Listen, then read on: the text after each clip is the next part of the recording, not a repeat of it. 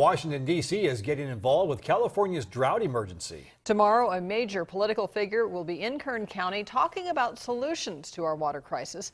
23 ABC's Tim Callahan is following the story for us. He has more from the Live Center. Tim? Jackie, good evening. 23 ABC News has learned House Speaker John Boehner will visit with Congressman Kevin McCarthy and David Valadao tomorrow to discuss emergency legislation they plan to introduce, all with the goal of helping California and the Central Valley out of this current water crisis. According to a representative with Congressman David Valadao's office, the three plan to introduce legislation that would allow the Sacramento-San Joaquin Delta pumps to operate as long as water is available. It would also stop the San Joaquin River Restoration Project that allows water to flow to the Pacific Ocean.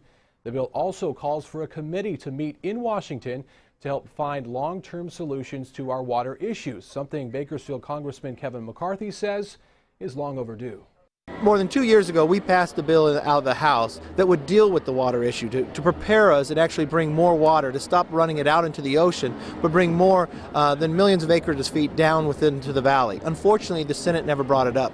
So we're showing the Speaker so he can know firsthand the challenges in California and federally what we need to do to help solve this problem. Now, as for Speaker Boehner's visit tomorrow, all representatives could tell us is they plan to meet somewhere about 20 minutes north of Bakersfield. That's the latest in the Live Center. Tim Callahan, 23 ABC.